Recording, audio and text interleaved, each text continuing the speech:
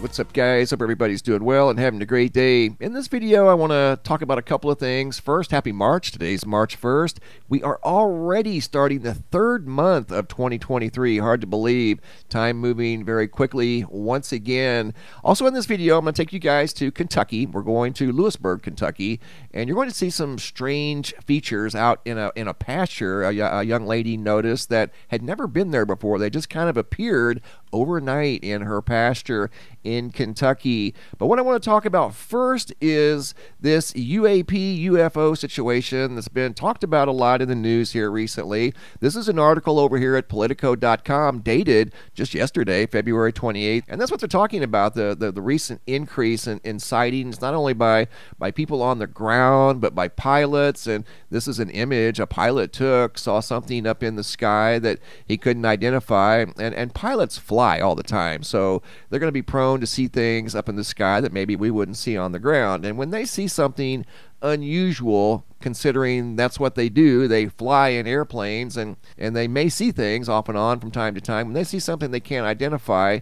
you know it's probably something pretty strange. And this one here was kind of holding its position up here at about 35,000 feet, and it's very windy up there, so that would be difficult to do at best because of the strong winds. And this story goes on to talk about an incident that occurred last year over West Virginia. Talks about a lot of information regarding the UAP UFO phenomena, and I'll share with you what they speak of regarding last May. The FAA issued an alert after a passenger aircraft flying over West Virginia experienced a rare failure of two major systems while passing underneath what appeared to be a UAP. One thing we do know is these craft aren't part of some classified U.S. project. We were quite confident that was not the explanation, Scott Bray said of the Naval Intelligence as he was before Congress talking about this incident and other ones too, you know, like this one here. This was something that was spotted by a pilot, I believe,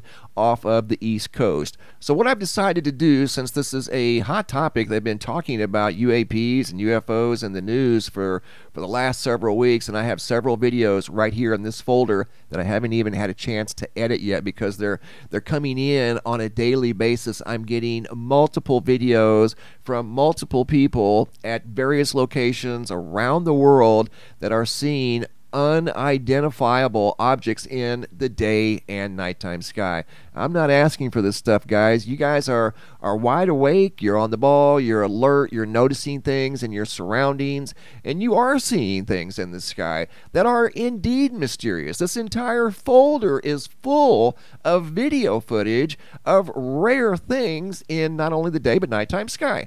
So I think it's only fair that you guys shared it with me, and I do greatly appreciate it, more than you know, that I get to these videos and share them with all of you guys and let you guys form your own conclusions. But all of these you see right here, I have to edit first. So here recently, much like the news has been talking about lately, I too have seen a very large increase in sightings of various things in the sky that people don't necessarily know what they're looking at. They're looking at something that they know probably shouldn't be there, at least from what we've known over the years with regard to things that fly in our skies, like airplanes and helicopters, and occasionally you might see a random balloon here or there. I know drones have been a new thing here recently, and we could be seeing some drones from time to time. But not always, like this pilot here. He would know what a drone looked like and how a drone behaved, and he said that was not a drone. It was something that he had never seen before. Remember the video I did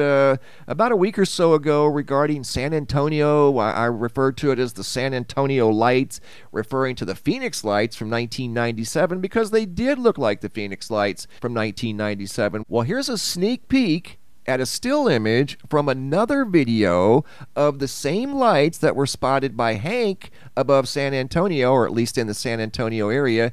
This is a video, this is a still image from a video 48 miles to the northwest of San Antonio on the same exact night that Hank saw these lights. These are 48 miles to the northwest above Center Point, Texas.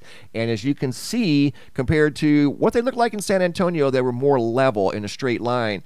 As they reached Center Point, Texas, they were on an incline going up It's an incredible video that, again, I might share today or we may do it tomorrow. But that's going to be the theme for the month of March, so I wanted to share that with you guys in case you were wondering why there's going to be a lot of UAP video footage this month. I want to try to get through all of this, and if I get through it all in a couple of weeks, it takes a lot of time to edit this properly for video presentation. So if we can get through it in a couple of weeks, that's great. It may take the whole month because I have another entire folder. I have all kinds of ISS footage to share with you guys, so a lot of neat stuff, and I think you guys are really going to enjoy that. So stick around. We're going to do that the entire month of March, or at least until we get through all of the footage. I want to take you guys now to Lewisburg, Kentucky. Something strange appeared in a lady's pasture in Lewisburg, which is right here. And here we go. We're going to a pasture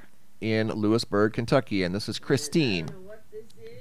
She says, I don't know what this is. She sees these pastures every day. She's lived here for a long, long time, and she's never seen anything like what she's sharing with us in this video footage. This big ring right here. She's filming this ring. She's calling it an indentation, but it's a circle.